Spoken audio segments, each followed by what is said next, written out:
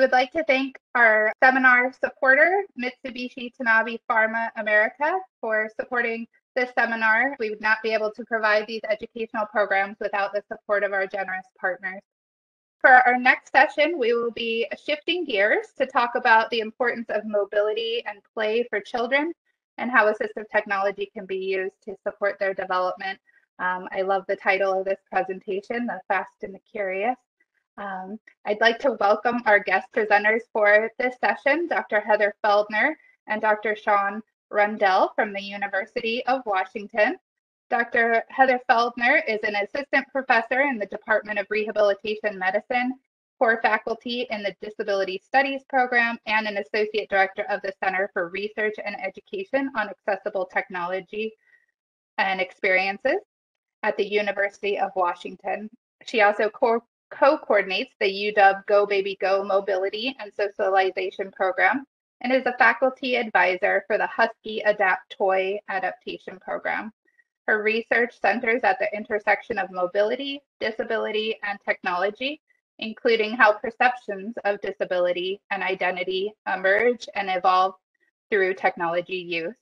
Her current work incorporates multidisciplinary mixed methods approaches, drawing from her background as a pediatric physical therapist, doctoral work in disability studies, and postdoctoral research in user-centered rehabilitation and design in mechanical engineering. Shawn is also joining us today to co-present. Shawn Rundell is an instructor in the Division of Physical Therapy at the University of Washington. Shawn is an APTA board-certified clinical specialist in pediatric physical therapy and has experience working as a physical therapist in preschools, in birth to age 3 and preschool programs for children with disabilities and delays, in an outpatient pediatric and home outdoor-based clinic, and with adults and children with cancer. She is the co-director of the UW Go Baby Go program and is passionate about creating early mobility opportunities and technologies and inclusive, accessible outdoor environments for children and adults with disabilities. Dr. Rundell and Dr. Feldner, thank you both for being here. I will now hand the reins over to you. Wonderful. Thank you so much, Marissa. We really appreciate that intro, and we're very, very excited to be here with you all today and to get to talk about the fun that we get to have in our jobs every day. And I think, Shawn, you're going to share the slides here. Yes. Is that showing up all right? That looks great. Thank you. All right. So in just before we get started, we have a tradition that we keep in Washington, where both Shawn and I are, and that is to include a land acknowledgement in our presentations, and would like to invite all of you to reflect wherever you may be joining from, to reflect on the lands in which we all reside and acknowledge these as ancestral homelands and traditional territories of Indigenous people. And the University of Washington specifically, we acknowledge the Coast Salish people of the ceded and unceded land, which touches the shared waters of all tribes and bands within the Duwamish, Puyallup, Suquamish, Tulalip, and Muckleshoot nations. And we just have a few disclosures in terms of some of our funding. We won't spend too much time on that. And just to give a little bit more background, Marissa gave a great introduction, so I will just mention that I'm a Midwesterner by original background in the US, and I transitioned from my work at Marquette University also at the University of Illinois in Chicago, and then came west to the University of Washington. I use she, her pronouns, and I identify as a cisgendered white woman. I have short gray and brown hair. I wear dark rimmed glasses, and today I'm wearing a gray sweater and a white shirt. I do not identify as disabled or with a disability, and that both limits and shapes the perspective that I can bring to these topics, although I do study them academically. And I do have family members with disabilities. I'm a caregiver of both children and parents who are disabled. So with that, I will turn it over to Shawn. Thanks, Heather. Hi, my name is Shawn Rundell. It's really nice to meet you all. I used she, her pronouns, and today I'm wearing a gray dress. I have short, dark curly hair, and in the back I'm working from home. I have a colorful, multicolored quilt in my background today. My background in this topic is I received my degree in psychology from the University of Colorado, and then my doctor of physical therapy at the University of Washington, where I am currently an instructor. And I have a clinical background, as Marissa said, in pediatrics, as well as some adults, so kind of across the lifespan. And my scholarly work focuses on creating opportunities for early mobility through co-directing University of Washington's Go Baby Go program, as well as diversity, equity, inclusion, and belonging initiatives at the University of Washington and within Washington State as well. I also do not identify as having a disability, but I am a family member of several individuals with physical and mental health and visual disabilities, including mobility issues, and that really shapes my perspective as well. We aren't going to read the course objectives in detail, but in general, we're really excited to give you some background on mobility for everyone, on-time and self-directed mobility, and then get into some toy adaptation, the Go Baby Go program, and other resources and solutions. And we really hope to hear from you because we have learned so much from the families and children that we've worked with about creative and low-tech solutions for meeting mobility and play and beyond.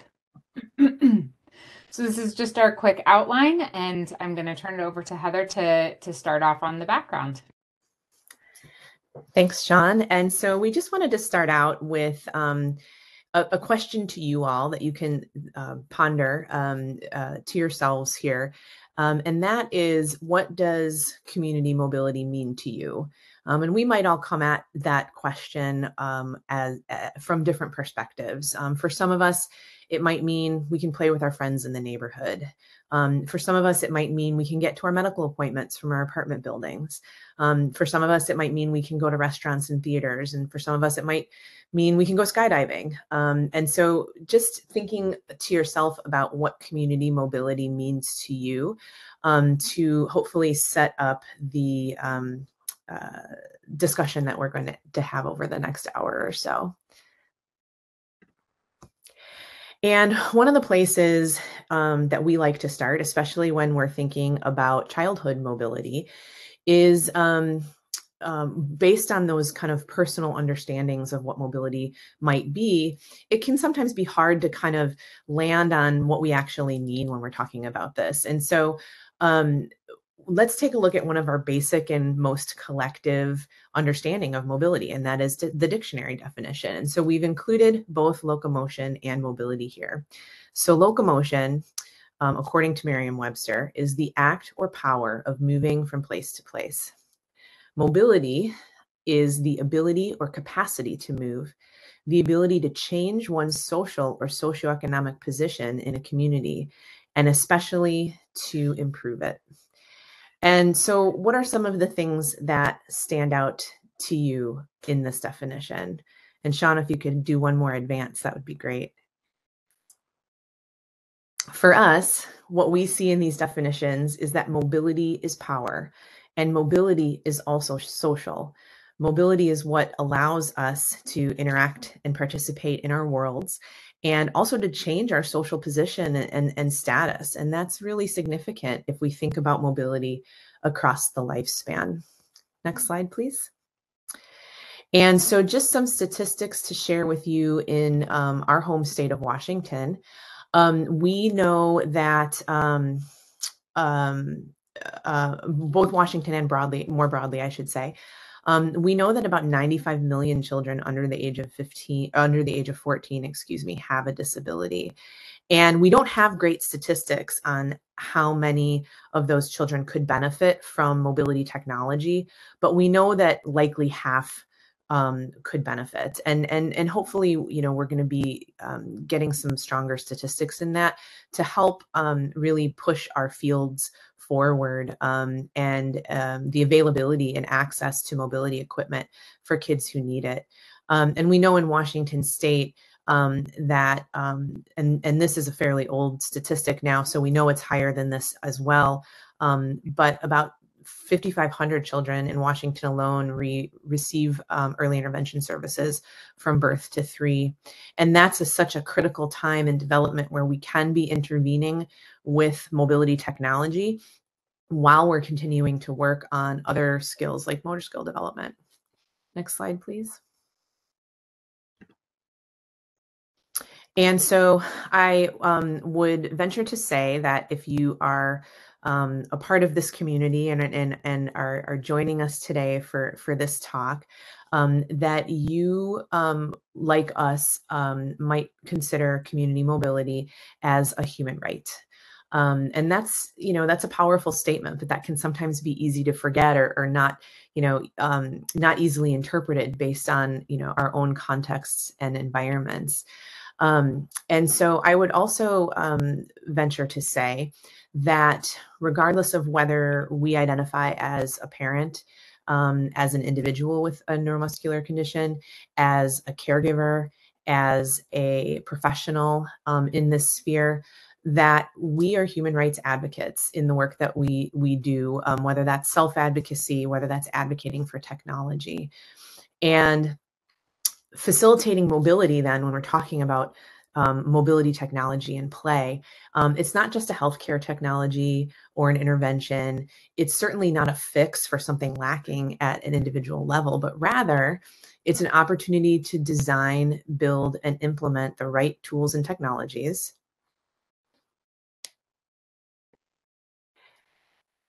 build and cultivate the right environments, and also advocate for the right policies to support and empower a diverse community where people move and think and communicate in different ways.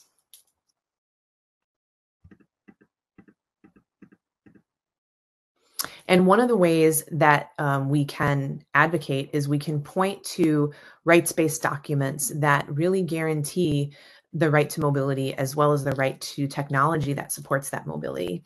And the two I just want to mention briefly are the UN Convention on the Rights of the Child, which was published in 1990. The image here on the left is just an a pictorial view of all of the different articles within that document.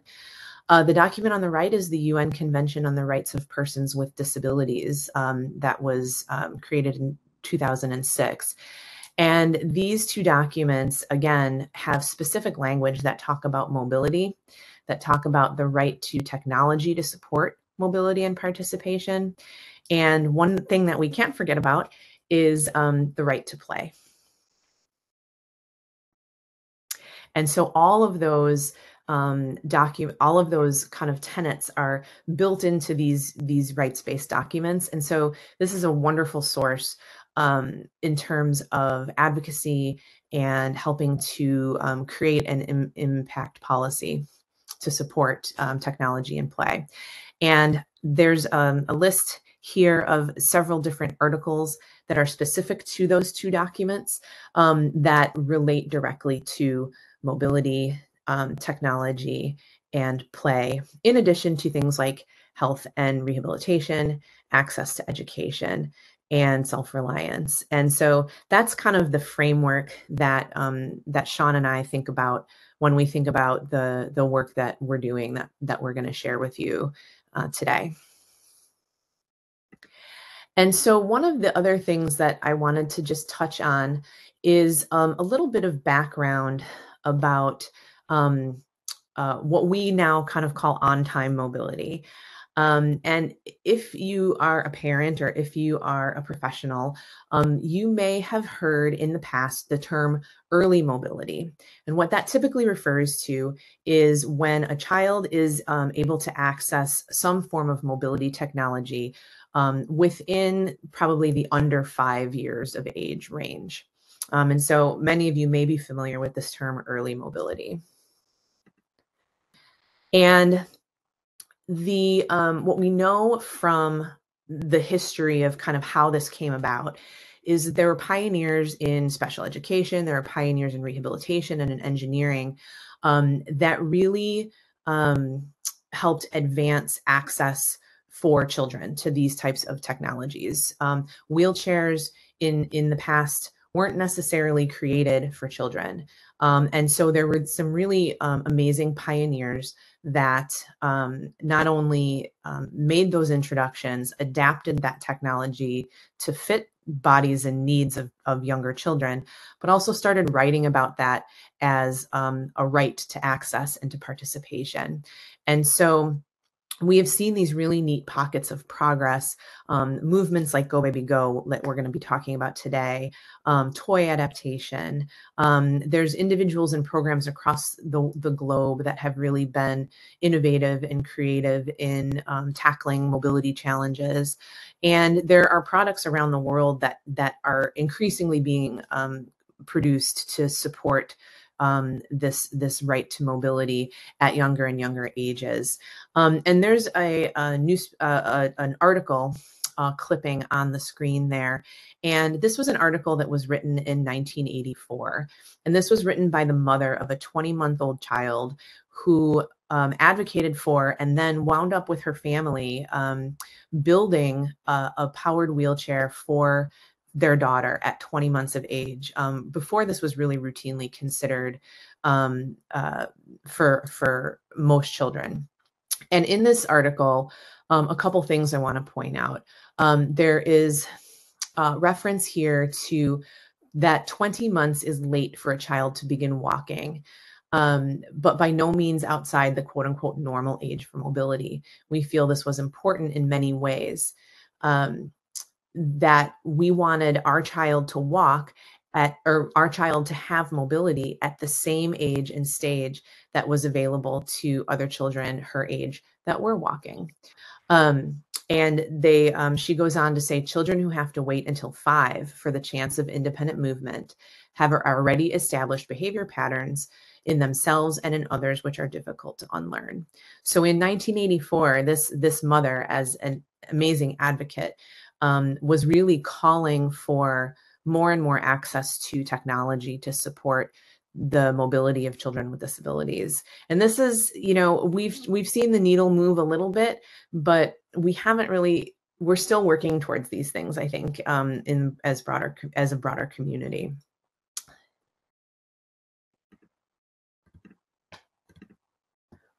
And so again, how did we get to this term early mobility to refer to the 3 and 4 and 5-year-olds that might be accessing technology?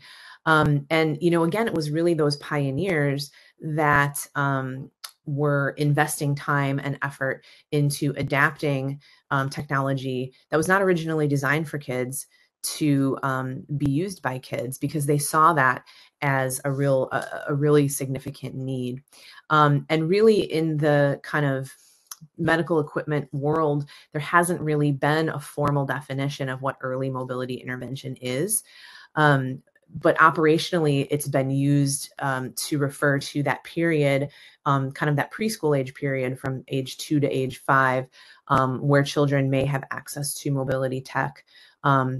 And this is specifically and most often done for kids who are either delayed in their gross motor skills or who may not walk efficiently as their primary means of mobility. And it's been adopted by researchers, by professionals, the industry, by families, et cetera. But I think the question that we need to ask ourselves is that we know that moving is more than just going from point A to point B, right? We know it's powerful and we know it's social. And we really have an opportunity to embed a higher frequency and an earlier start to these self-initiated mobility technologies. And what we kind of have recognized over the last several years is this term early is really a misnomer if we're waiting until a child is 2, 3, 4, and 5 to provide opportunities for self-initiated mobility. When we know that kids without disabilities are experimenting with this and learning about mobility in their environments and being social within that first year of life. And so one of the things that we've been able to do just in the last year or two is to create a framework called on-time mobility. And this is, again, just to support the different opportunities and the frequency of mobility opportunities for kids starting within that first year of life. And whether that be through, motor skill training, whether that be through technology. And there are kind of 5 key principles that I'll just briefly touch on here. And those are timing, urgency, multimodal, frequency, and sociability.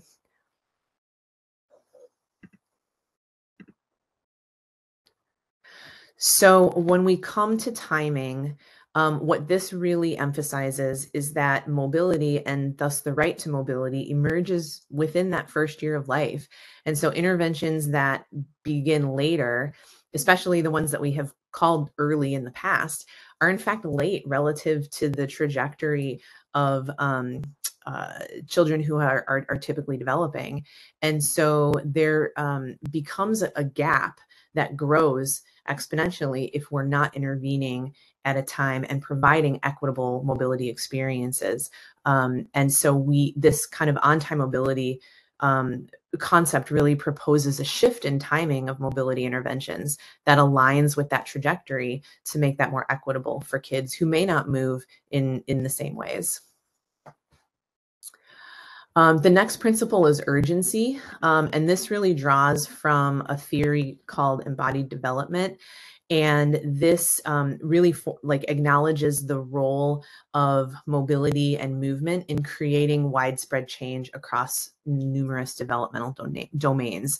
So in essence, we learn to move, but we also move to learn. And that happens in these rich contexts, in rich environments, in family and community life. And that, again, tends to unfold within that first year to 2 years of life.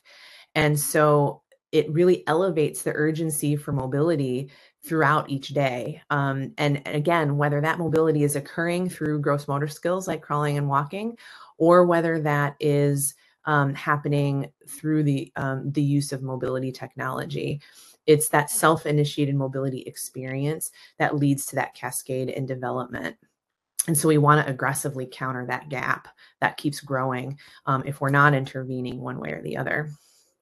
The third principle is multimodal. And the easiest way to illustrate this is to think about all of the different ways that you or I might move around in the world. We may use our body. We may use wheeled devices. We may drive, we may fly, we may have bicycles, we may skate, we may ski, all sorts of different options. And this idea that children with disabilities are often constrained to a single type of mobility. And so we really want to broaden the opportunities to experience mobility in a lot of different ways in order to, again, really see all of those amazing social opportunities as well as the developmental changes that happen. Frequency, that is the fourth principle.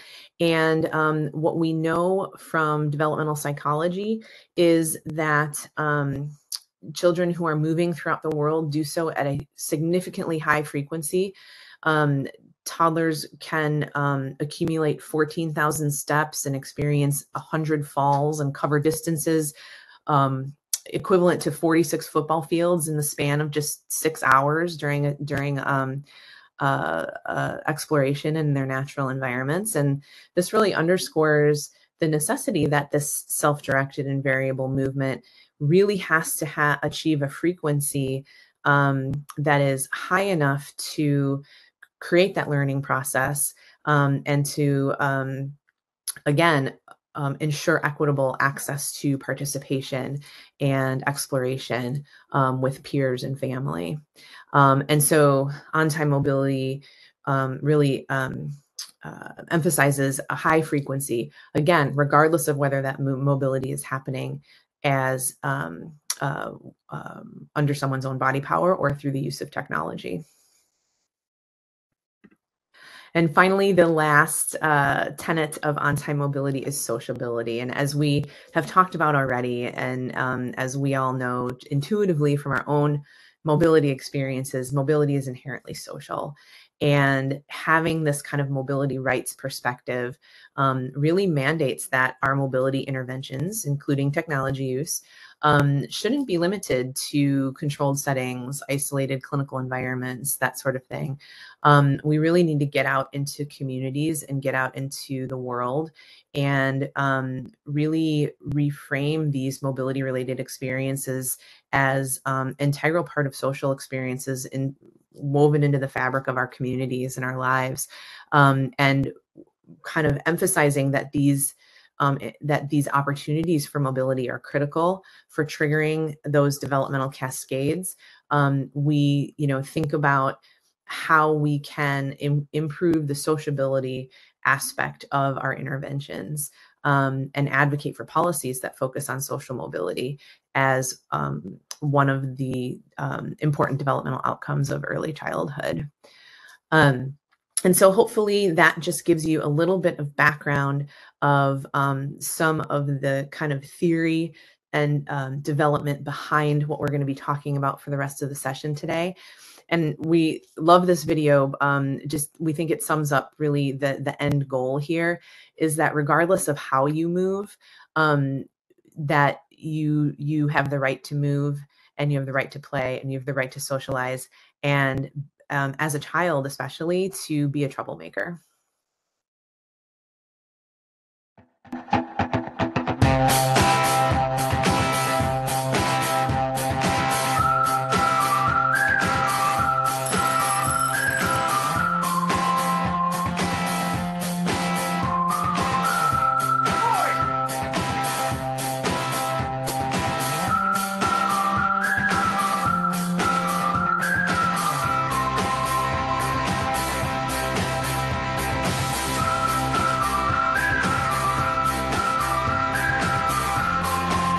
Kids just want to be kids. At Whiz Kids, we provide wheelchairs which help them do just that. But 70,000 children are still waiting. Please donate at whizkids.org.uk.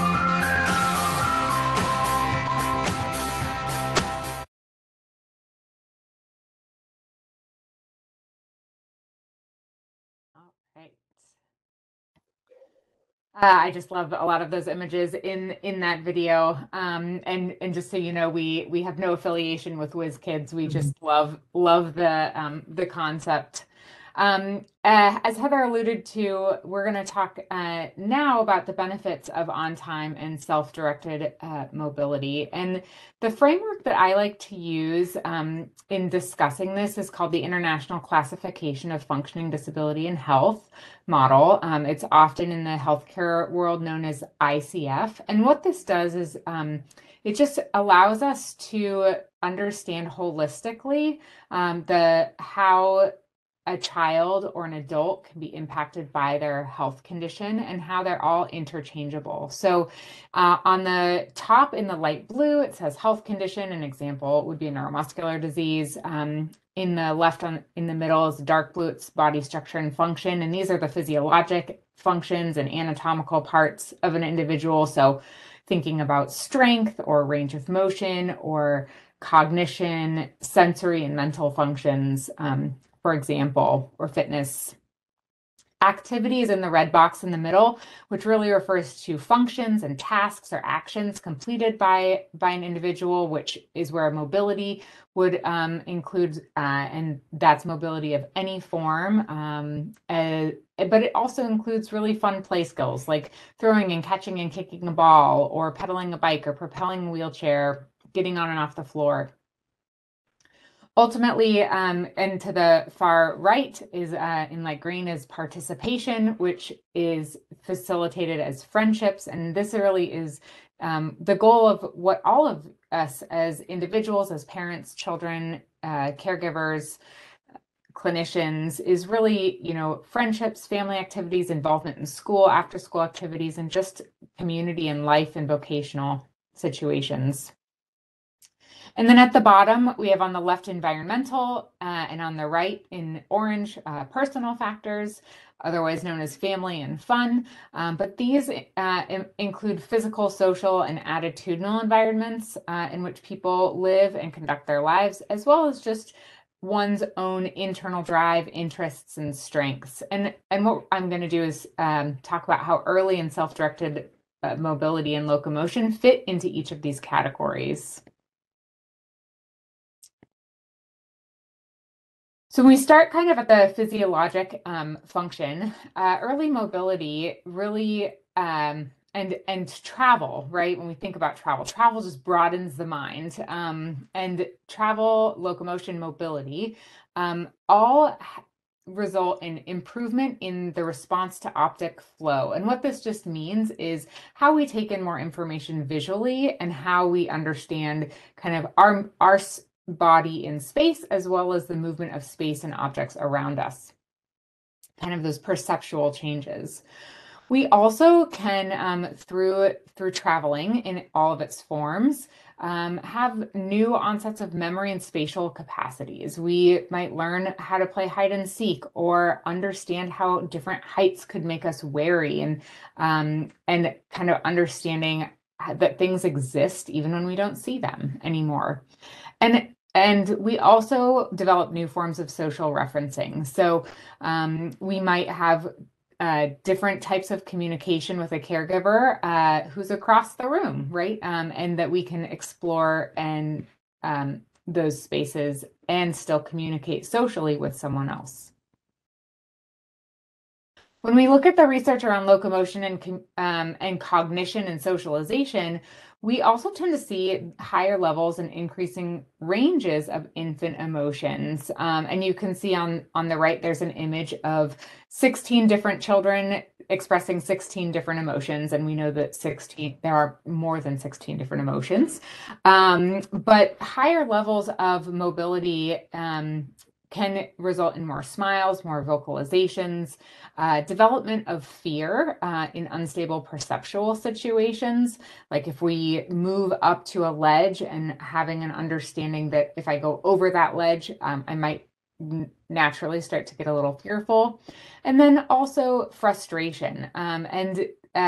This can be derived from new and sometimes challenging interactions with an environment, with a physical environment. After the onset of locomotion, we tend to see increased caregiver social engagement across all areas of development. So naming and describing objects, more smiling when their child explores, more demonstrations of affection and interactive play, different expectations of kind of compliance or new expectations from their infants. We see caregivers maybe voicing no more often, or parents expressing their first feelings of anger. And then we also see new and more intense demonstrations of affection, like hugging and interactive play.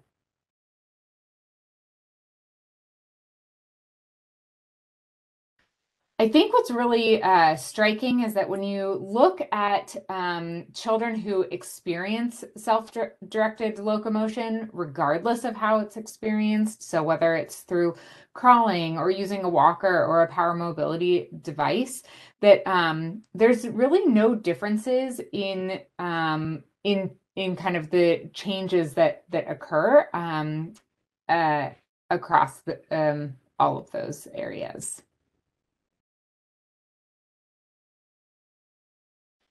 On the flip side, when mobility experiences are lacking and children are not afforded these opportunities for mobility, the research is showing that children might have decreased self-initiation of social engagement, reduced cognitive development, poor spatial processing or responsiveness to that optic flow and perception of movement and kinesthetic awareness, as well as decreased caregiver recognition and reaction at the child's attempts to communicate or move.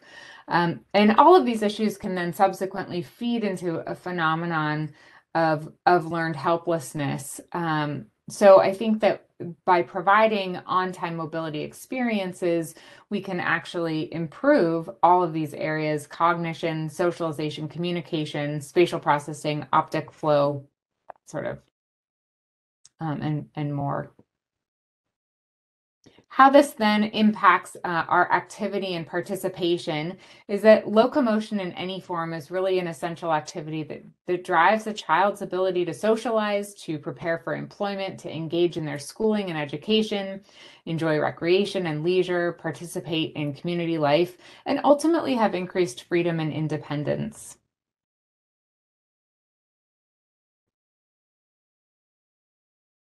When we look at on-time powered mobility specifically, research involving children with disabilities using powered mobility demonstrate significant increases in self-initiated peer interaction, communication, and other mobility skills, including walking, which I think is really an important consideration, although I don't think walking is the end-all be-all form of mobility. We should be celebrating all forms.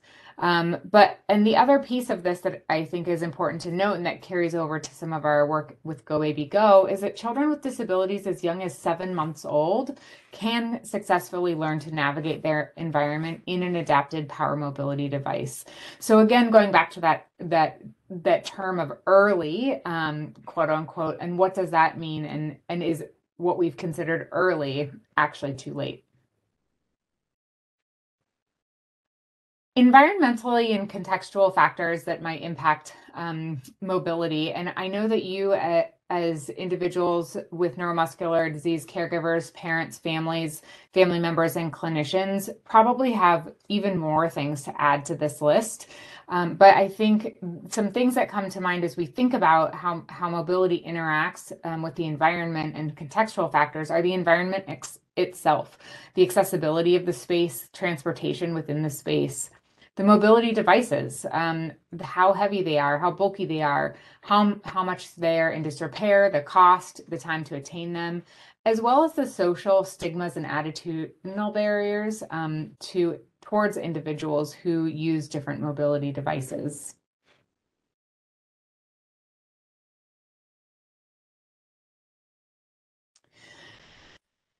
This is really, I think, important. I'm just going to briefly cover it to note, but clinicians and students are being taught, I think, traditionally, we have really been, we are experts in child-focused exercises and therapeutic activities, teaching families and individuals how to use different assistive technologies and devices and strategies and some environment modifications. But our education is continuing to expand on, although we haven't had as much in the past, these barriers to locomotion, lack of universal design, acknowledgement of disabling social attitudes, as well as advocacy measures that counteract these issues. And hopefully, if you aren't already involved in a local university or physical or occupational therapy program, I think it's really important to hear voices of those with lived experiences to help educate therapists on these topics as well.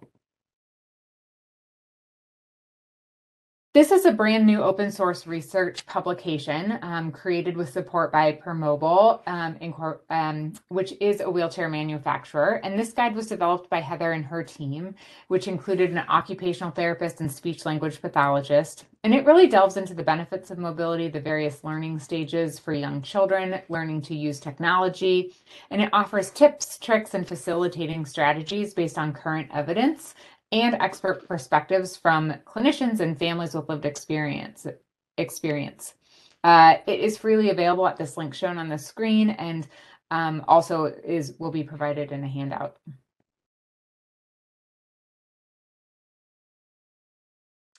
Heather, I'll turn it over to you to talk about toy adaptation.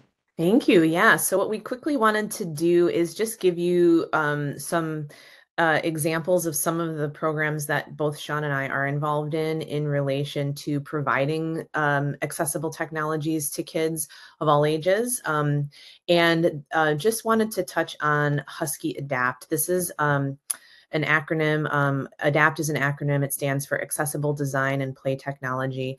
This is a University of Washington student organization that was established in 2017. And both Shawn and I have the pleasure of being faculty advisors to this organization. And its mission is to really foster an inclusive, sustainable, and multidisciplinary community supporting accessible design and play technology. And so the major goals behind the organization are to engage in toy adaptation, design challenges, and outreach. So with toy adaptation, if you could go back to the previous slide, Shawn, thanks. With toy adaptation, what we're doing is we're hosting workshops where we're modifying off-the-shelf toys to make them switch accessible. This not only teaches technical skills and facilitates broader conversation about accessible design, but the toys, people from the community can request toys. And toys are all donated to local families, to schools, to clinics at no cost.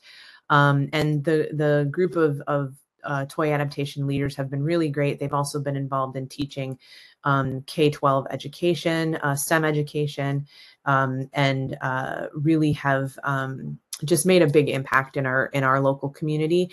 And there's toy adaptation communities throughout the United States. And so hopefully this serves as a resource for those of you in different areas as well. Just in taking a look at the next slide, we've really, donated several, we're nearing 1,000 toys donated across the years, obviously with a little dip there with the pandemic. But what we're also seeing is that this is a very interdisciplinary initiative. We've got students from engineering, education, arts and sciences, medicine, et cetera. And that's just been really wonderful to see. And the toys, again, most of them have actually gone to school programs, and then individual families, and then therapy clinics and other venues. And so it's really a broad distribution of where the adaptive toys go. As I mentioned, one of the other kind of main aspects of Husky Adapt is design. And this pairs teams of students, again, from across all those disciplines, and with community partners that serve as need experts. And so they bring an accessibility or a design challenge to their team, and their team spends a quarter or 2 quarters ideating and creating prototypes, low and high tech technology for the need expert and community member to solve an accessibility issue. And again, we've just seen some really great return in terms of the numbers of designs as well as the design teams. And we're seeing this distribution again across disciplines as well as across year in school for the students. So it's a really nice opportunity to network and to learn new skills and to interact with others. The final aspect of toy adaptation that I wanted to just touch on is community engagement. And again, this is really where the teams go and conduct outreach with K-12 students, industry partners, about accessibility and disability advocacy. There is a YouTube channel where there are a lot of tutorials and meetings. We've had lecture series, as well as a number of outreach events at some of our community partners around the Seattle area. So places like Microsoft, Google, and others. And this has really just, the impact of this has just been great in terms of professional conference presentations across multiple different cities, publications, as well as the YouTube channel that I mentioned. And there are a few links in the slides that if you're interested, you'll be able to access as well. And it's a growing community. And so it's just been really amazing what the students have been able to do with this. And we're really excited to see where it goes in the future. So many of you might be thinking, we've been talking about Go Baby Go, and what is Go Baby Go? I will give you just a quick rundown. Go Baby Go, as Heather alluded to, is a movement across the world, really. It's a global movement that was started by Cole Galloway at the University of Delaware.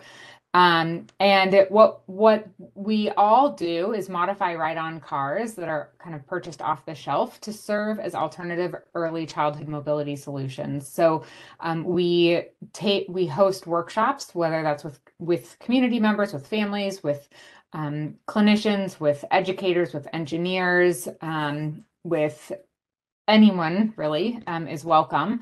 And we take these cars and we modify so that the foot placement to make them go is changed to a switch. We then can put the switch in a place that is meaningful and helpful for that child.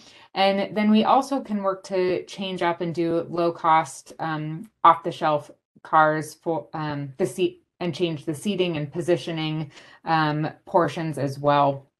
And we're working on some steering options, which we'll show you some pictures here in a minute.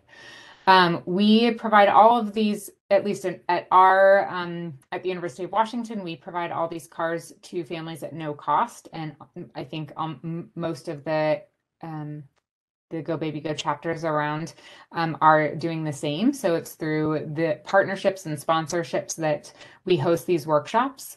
And what they do is they provide children with customized mobility solutions to promote independence, again, teaching technical skills and facilitating that interdisciplinary collaboration and supporting research on the impact of early powered mobility. I'll just play one of these videos here for you that shows some kids here in one of our Go Baby Go cars. Looks great. Nice job, Mia. What do you think? You can see they're pretty fun. That gets kids low to the ground. And then I love this video too because you can see the playing with friends. Really well.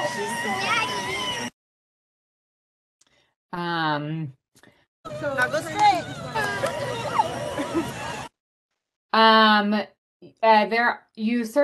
There are, as I mentioned, there's several different Go Baby Go chapters around. They all look different. Some are associated with universities, some are associated with clinics, some are associated with nonprofits, and some are just folks designing on their own. There are some Facebook Go Baby Go communities and some resources. Go Baby Go Connect is a national resource where you can find some different ways to, on your own, modify cars as well.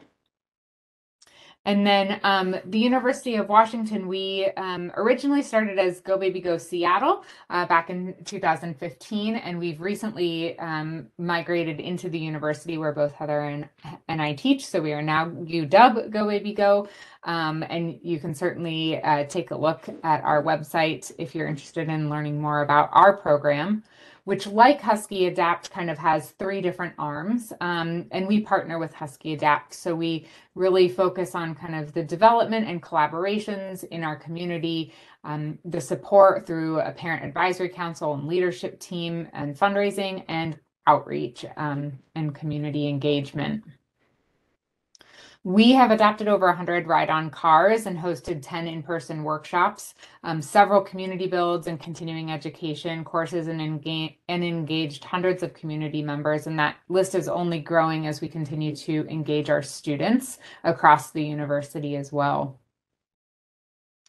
Some ideas for some low-tech car modifications. Heather and I are just going to kind of bounce off each other as well, but just to get the wheels turning. And some of these ideas have come straight from the voices of children and families. And so I think it's important that this is not an all-inclusive list, and this list is continuing to be developed with input from individuals with lived experiences. So we might change up where we put steering or how steering happens based on a child's ability to move their arms, or maybe they're having a parent-directed steering options as well. So, this is an example of some parent-controlled steering.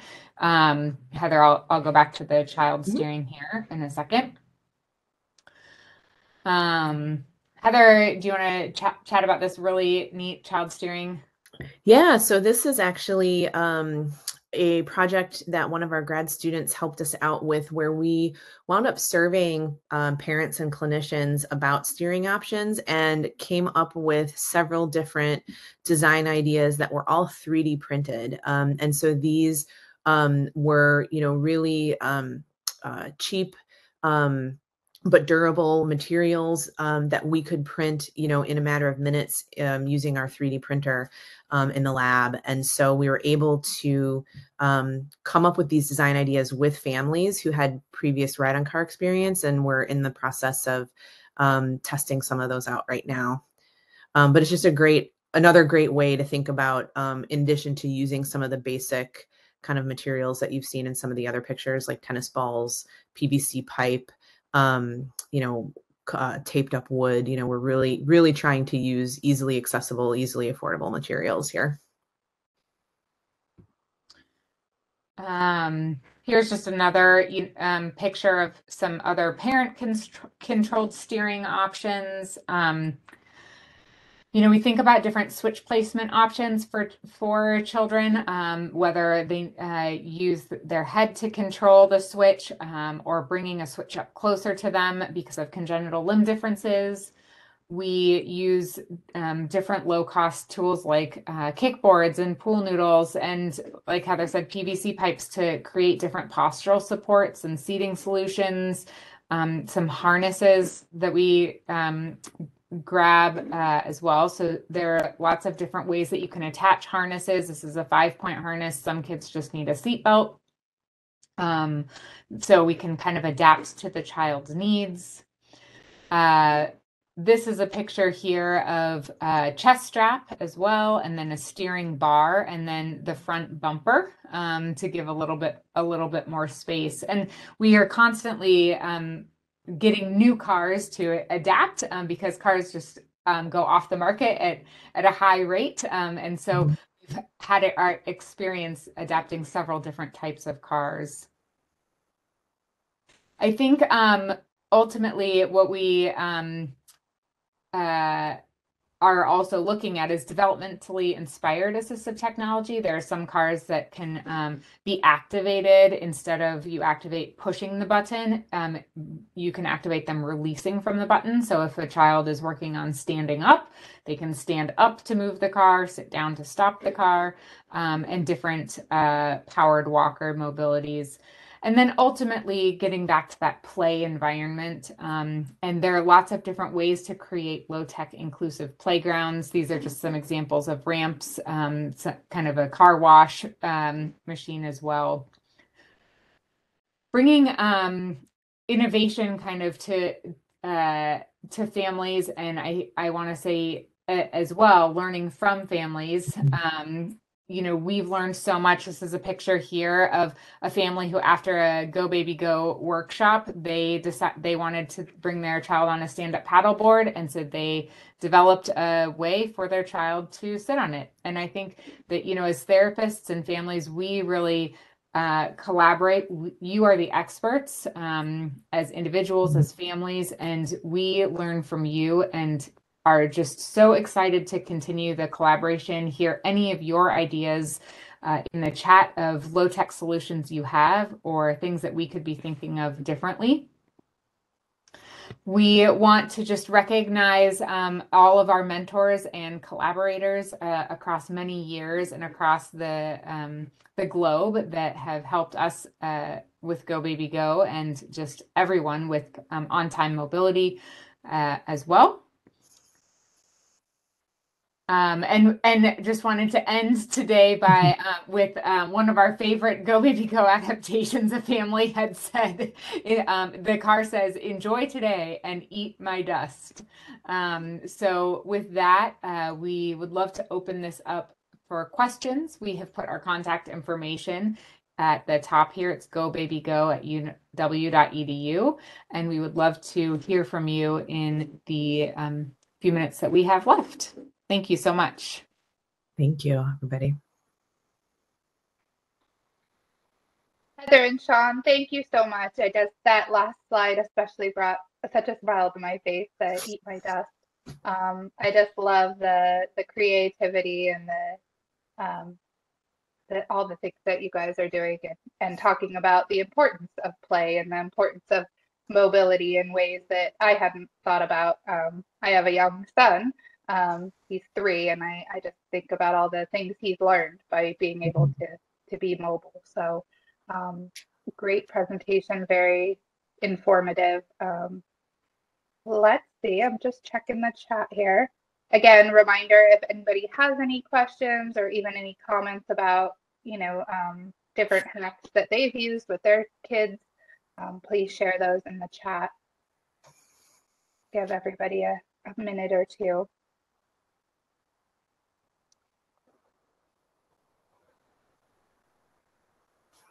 Just to kick us off, I will ask one of my own questions. For a family that's maybe, new to this and new to having a child with a physical disability and mobility limitations, where would you suggest that they start? I mean, a lot of our families do go to our care centers where they would see a physical therapist that would hopefully be talking about mobility or possibly wheelchairs. But where would you have them start in terms of thinking about play and mobility around their house? Yeah, that's such a great question. I think one of the first places that I often refer families is to like social media groups, online, more, you've got kind of the formal, like, organizational websites and groups and such. But I think families,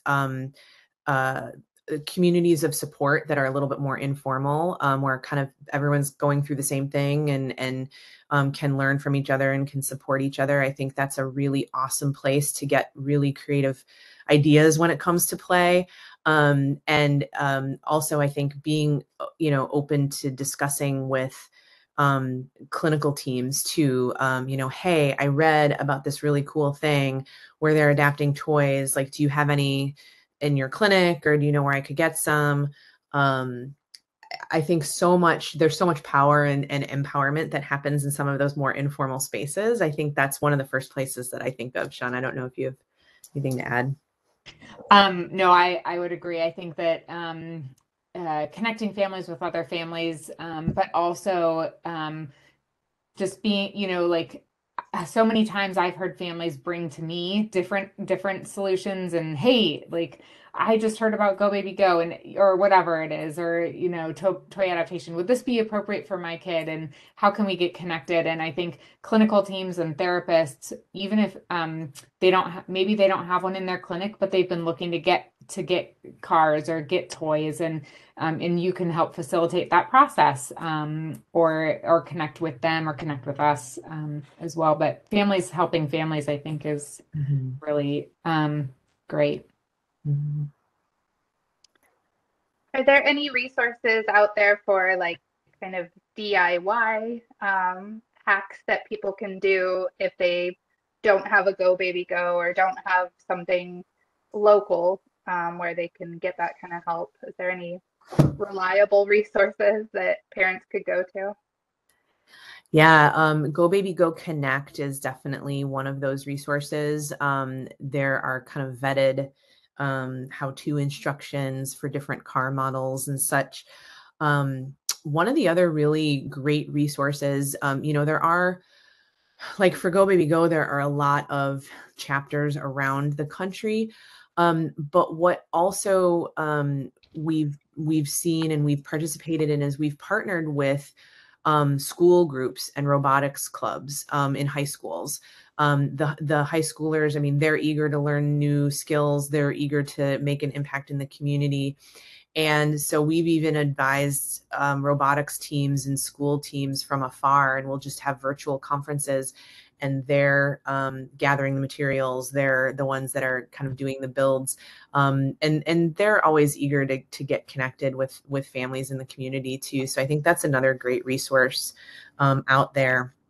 There are also, like, I'm thinking of websites like Enable, which is the letter E and then NABLE.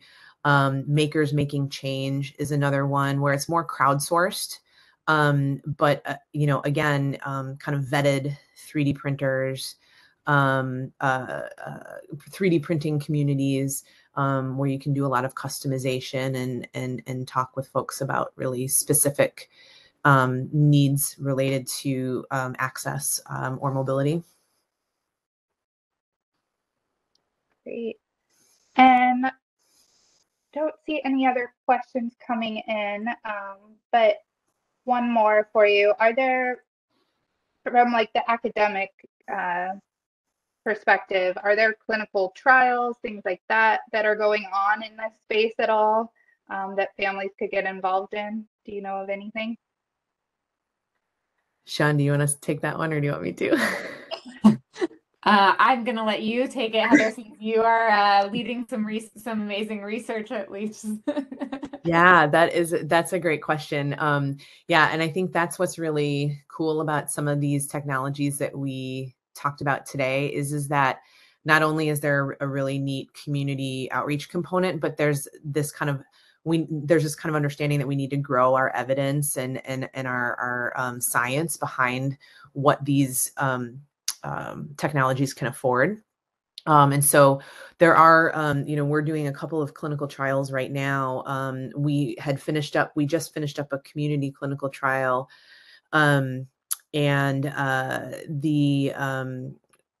We had families from 3 different regions participating in mobility technology trials with both Go Baby Go car and a commercial device called the Explore Mini, and collected a lot of outcomes related to that.